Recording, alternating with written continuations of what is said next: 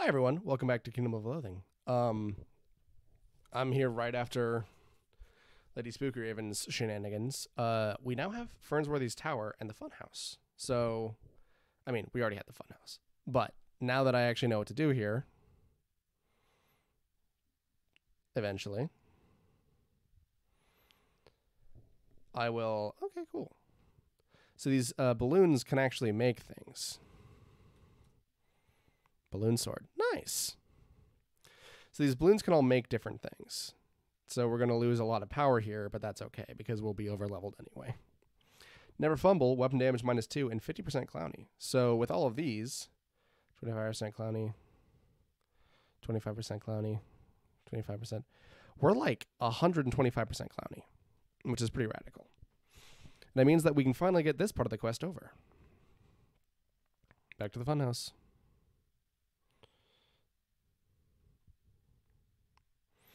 Because yeah, we have already been here, so I'm just going to blow through this until I get the encounter that I need. Any second now, I'm sure. Here we go. Push the nose. The clown's eyes pop open and glow with a malevolent red light as they look you up and down. After a moment, the eyes close again, and you sigh with relief as the door slowly swings open with a tortured squeak. Open the door. You're fighting the clown lord Beelzebozo. Beelzebonzo, clown prince of darkness, smiles evilly at you from atop his throne of human funny bones. Welcome to my lair, adventurer. Your disguise may have fooled my security system, but it does not fool me. You will not leave this place alive. Do you have any witty last words? Screw you, clown, you reply wittily. I'm going to infect him with diseases. You give your opponent the disease. Your opponent lapses into a brief coughing fit. He dumps a bucket of water over you, but fortunately it's just confetti. So you're going to be picking that stuff out of your hair for days. What happens if I inject him? Oh, we killed him. We got distilled seal blood. Look at that. All right, let's head on back. We'll come back to you later. All right. How about you, Ragnar? You've done it! You've recovered the vial of ancient seal blood. Your task is nearly complete, Dusky Alfred, at least insofar as restoring the legendary epic weapon is concerned. Now you only need a meatsmithing hammer from the meatsmith here in town, and pound the distilled seal's blood back into Bjorn's hammer. This should cover the cost of supplies. Move quickly, and return here when you've done this. While I'm here, I'm going to grab one of these. Rage of the Reindeer. Let's see what that does. Rage of the Reindeer. Where is it?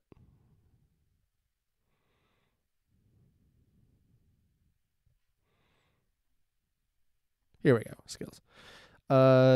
This skill fills you with a rage of thousands of subjugated reindeer. This rage will make you stronger, especially when fighting guys with beards. You think about Crimbo and it fills you with rage. Crimbo is the Christmas, by the way. Weapon damage +10 and muscle +10%. What? 10%? Whoa! That's bananas. All right. Let's head over to Market Square and go to the meatsmith. And then we'll get a meatsmithing hammer. All right. Craft stuff. Now let's combine ancient seal blood. Wait. Smith stuff, right. Right. Bjorn's hammer.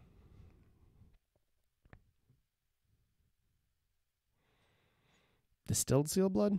Is that it? You create the hammer of smiting. Ooh. I feel the power. And while I'm here, can I make anything? Grapefruit and gin? Yeah, salty dog. Cool. Is there anything else I can do? Cranberries? No. What do cranberries make? Well, actually, while I'm here, I can combine these. Skoruduraiba.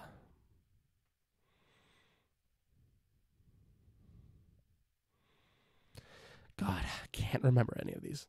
Anyway, let's go to my stuff. All right, it's 9 to 18 damage, muscle +16, and a 7% chance of critical hit. Whoa. compared to 9 to 17. 5 to 30. Well, this is better. I should have done that better, and then it would have been made my it would have made my severed flipper certainly better by comparison, but that's okay. Let's take it back.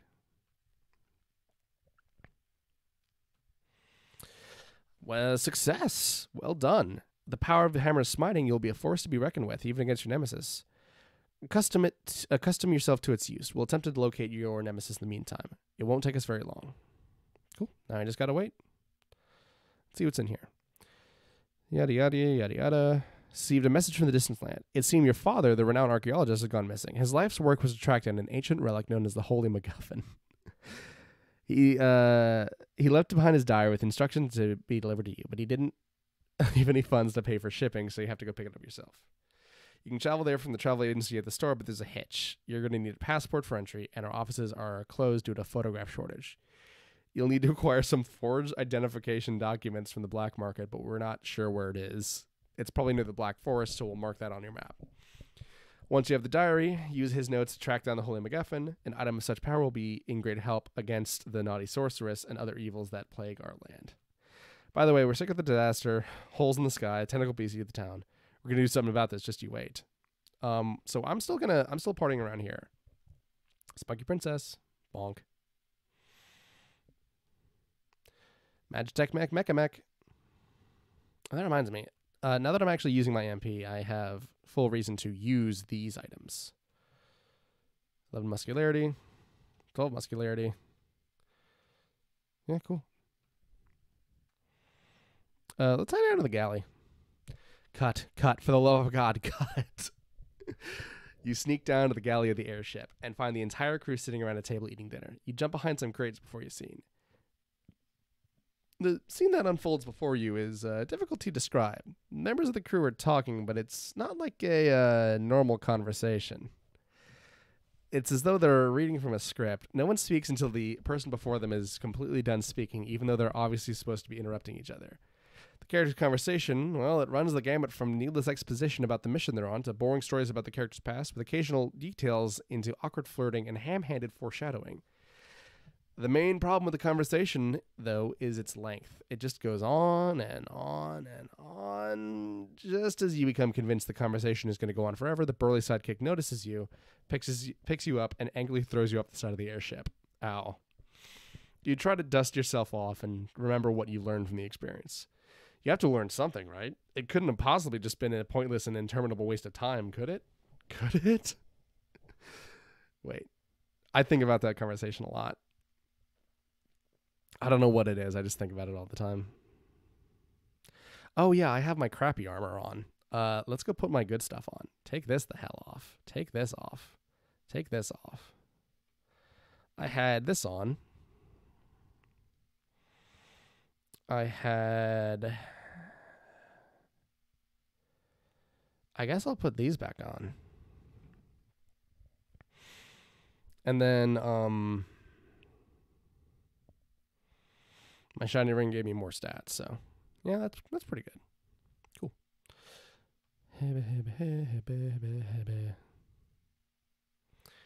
Hello there, young adventurer. Back when I was your age, you used to be quite a fisherman. These days, well, what with my arthritis and my gout and this old war injury, well, I don't get out there so much anymore.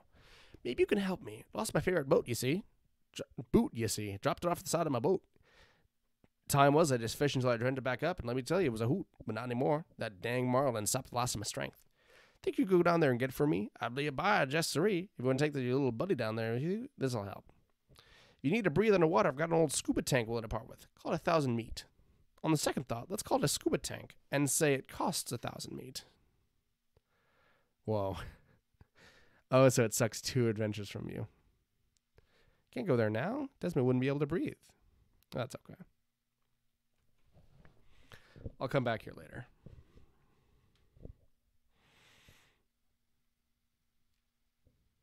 Oops. Yeah, because now I'm just running around looking for the, he holds out his sword and concentrates. Swirling light surrounds him, which begins a 1.5-minute long light show. Just as you're about to fall asleep, the attack finally hits you. Youch! Critical hit. Super spiky hair gel and phonics down. Cargo hold. Penultimate fantasy chest. Nice. Got the Ocarina of Space. Now that I'm actually... Oh, let's go into here. Because I think that... Actually, wait. Oh, this is the first familiar equipment I've gotten. Minus 20 to familiar weight. Lets your familiar breathe underwater. Oh, I don't know how great that is, actually. I'll only put it on if I need it. Miscellaneous. Oh, yeah, I can fight some seals, too. What does this do? Spiky hair. 5 adventures. Muscle and Moxie. Oh, cool. What about this? Stone-faced. 3 damage reduction. That's dope. I don't want to use the spoiled mayonnaise. I really don't want to use the spoiled mayonnaise. Oh, cool. We got that out of our inventory. Oh, right. I've completely forgotten about this whole thing. Oh, whoops. Well, that's embarrassing. Let's rest here. Oh, I didn't read my dream. Damn it. I'm slipping. Excuse me. Let's look at my wounds. Yeah, I could have done that to begin with. Jeez. All right. Now let's go kick some more ass. There we go. Rip, rop, rapidy doo. You're fighting your 131st battle on the way from one end of the ship to the other end. When the air in front of you ripples and freezes, the enemy tries to attack you, but bounces off some unforeseen obstacle. You wave your weapon in front of you and encounter some sort of invisible force field protecting you, or protecting your enemy. You're not sure which. Get your answer when the enemy is attacked and dragged backwards by the same unseen force, or at least a very familiar unseen force. He flies over the side of the airship and vanishes. You hear a crinkling, rustling sound rush past your ear. It almost sounds like, "Take this adventure. It shall prove useful in your quest." The battery is gone and everything's returned to normal, relatively speaking. We got the plastic wrap immateria. Cool. We got an oversized pizza cutter. Oh, man, hold on. Pizza cutter. 1 to 20. Swell damage 13. Okay. This is not what I haven't read this as well. This is not what a psychopathically violent teenager in a dystopian future might want to use for an oversized pizza, but a device for slicing pizza into wedge-shaped sections. After you use it for that, you can either eat the slices or use them to make a pie chart, which I guess would actually be a pizza chart.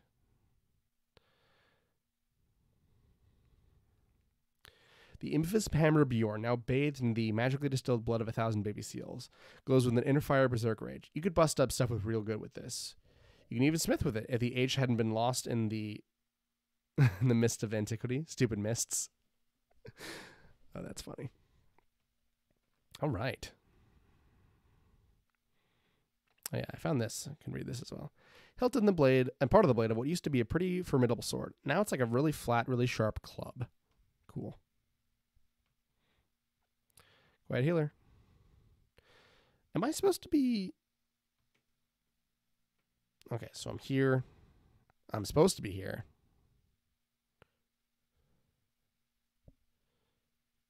Should I speak to the guy on the thing?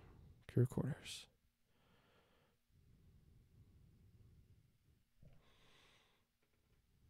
Crew quarters.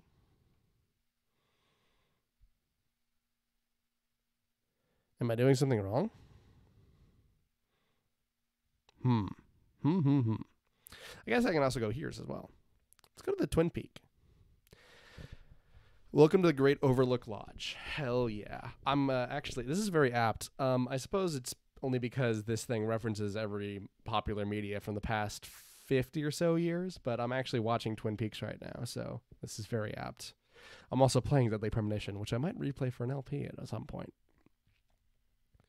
After a long and tiring climb of the snow-covered peak, you find yourself in front of a large, rustic-styled hotel. The path leading to it is thickly blanketed with snow, and apart from an occasional gust of wind, everything's eerily silent. You might assume they'd be closed for the off-season, but thankfully there's a light in the red-curtained lobby window. You trudge up the path and push open the door, carefully closing it behind you to keep out the cold.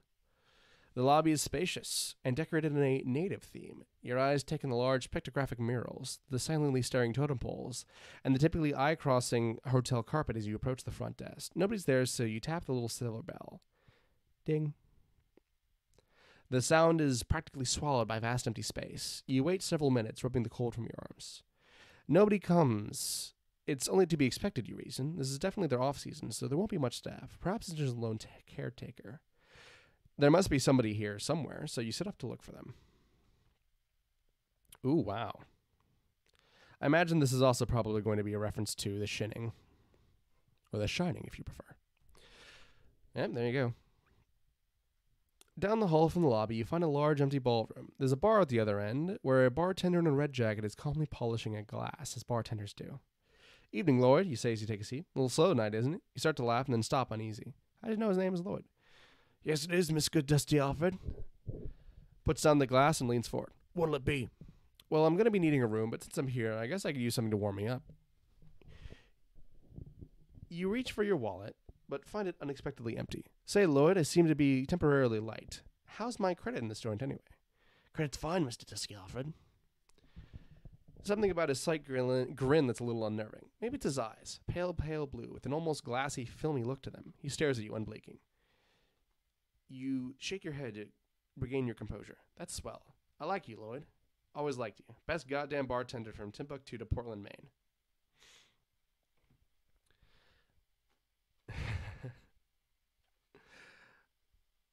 Lloyd's slight grin doesn't change. Bourbon, sir? He asks. Let me start with a cup of coffee. There's a real chill in the air. How do you take it? Black as midnight on a moonless night. Pretty black. He picks up the glass and starts polishing it again. Regrettably, sir, I'm unable to provide it. You frown, puzzled. Problem, Lloyd? What's the problem, Lloyd? I'm not here, Mr. Dusky Alfred. Huh? I'm looking right at you. Suppose you're going to tell me you're at my house? You want me to call you?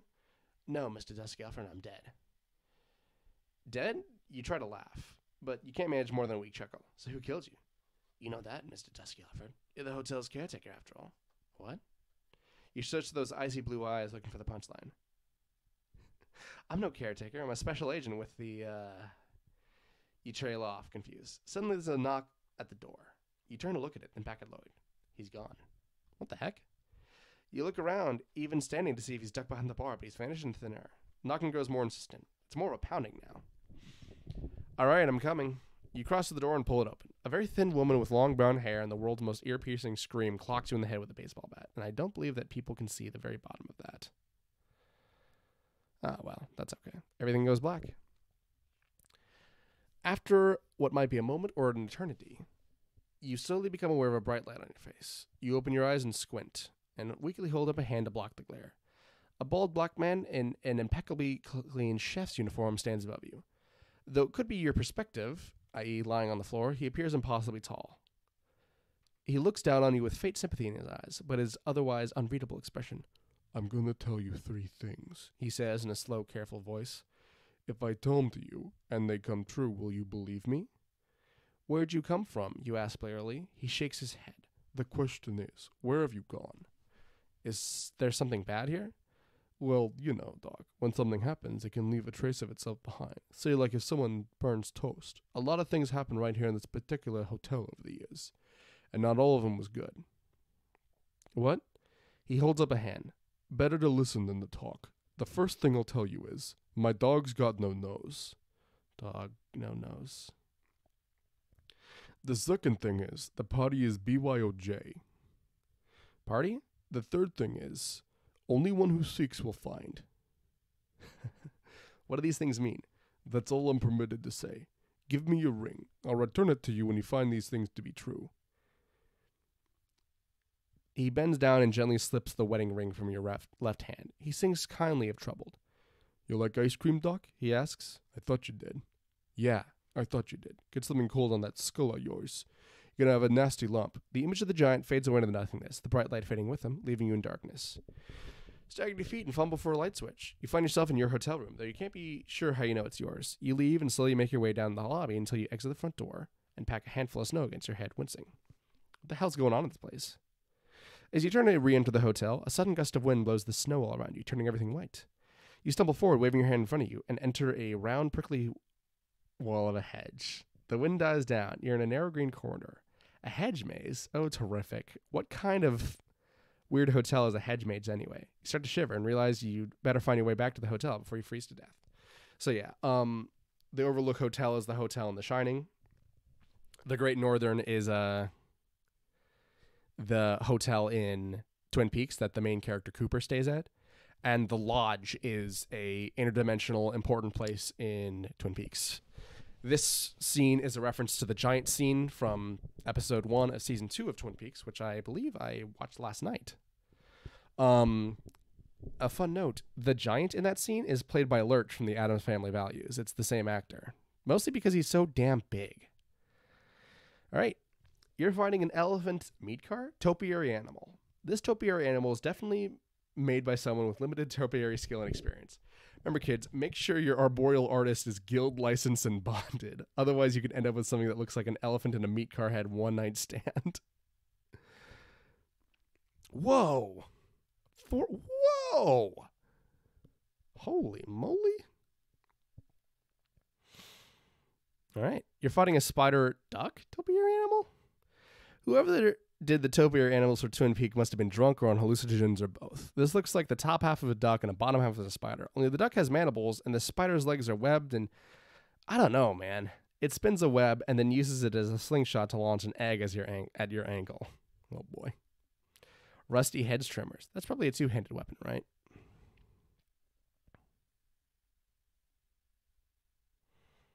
No. Am I blind? Recent items. It's a miscellaneous. Whoa. You force open the hedge trimmers against the layers of rust and frost and hack your way through the wall of the hedge. Damn shame to ruin the greenery, not to mention the shame you feel at subverting a good puzzle, but the needs must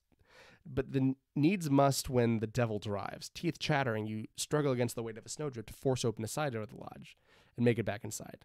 It's not what you call warm inside, but it's warmer. At least the sort of chills this place gives you aren't the sort where you have to worry about your toes falling off.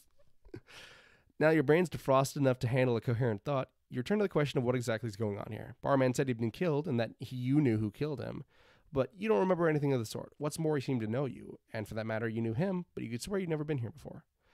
Well, the agency sent you here to solve this mystery, so that's what you intend to do. Clap your hands and rub them together, partly from eagerness, and partly to rub the last remnant of the chill from your fingers. Wait, the agency? Let's search the pantry. Rows of fluorescent lights flicker on as you enter the kitchen and flip the switch, illuminating steel prep tables, sinks, ovens, rats of pots and knives, and the accoutrement of a kitchen engineered to handle several hundred guests during the busy season. You meander over to the pantry, unlock the latch, and pull open the heavy metal door. You aren't sure what you're looking for, but it stands to reason that if you don't know what it is, then you also don't know where you're most likely to find it. So the hotel pantry is as good a place to look as any. Stepping aside, you're greeted by the sight of row upon row of shelves, stacked with boxes and cans and jars of every imperishable food imaginable. If there even is a needle in this haystack to begin with, you've got quite a search ahead of you. Ooh.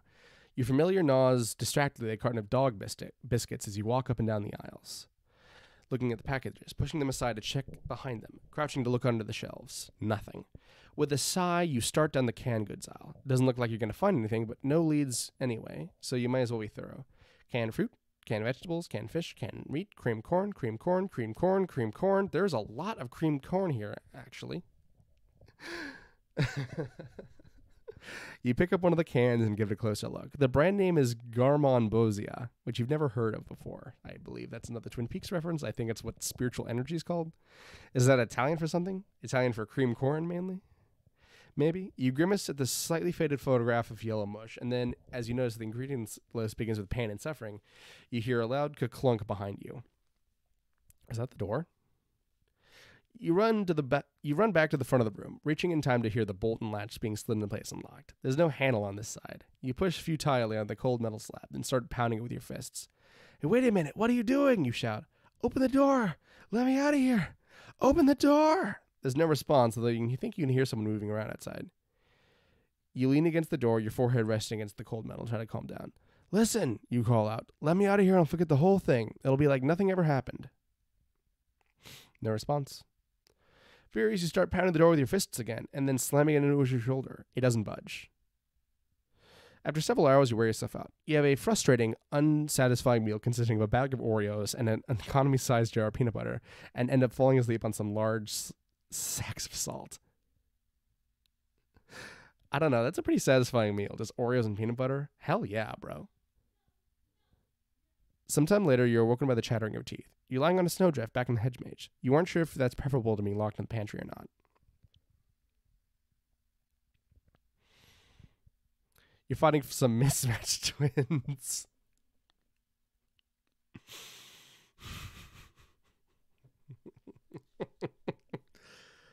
In a clearing in the hedge maze, you see a giant muscle-bound man dancing with a midget who only comes up to his knees. Oh, thank goodness, you say. I'm so sick of twins. What are you talking about? The giant says in a heavy Austrian accent. We are identical twins. The midget nods. So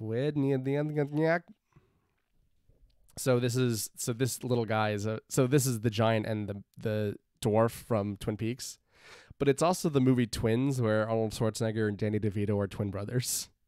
And then this is just because the dwarf speaks has weird backwards talk.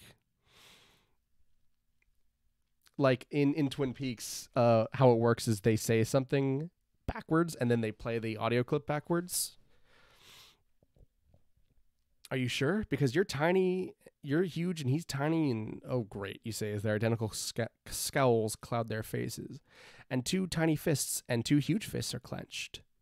The giant hurls the midget at you. He lands in your shoulders and yanks your ears until they almost come off. We get an artisanal Lamonsolo. I hear my wife shouting at my cat in the distance, so I'm going to go check on them to make sure everything's okay. But also, this is a pretty good place to stop this episode anyway. I've been Alfred. This has been a Twin Peaks reference and Kingdom of Loathing. Go play it yourself. Love you. Remember to take care of yourself and stuff. Bye. I've been Alfred.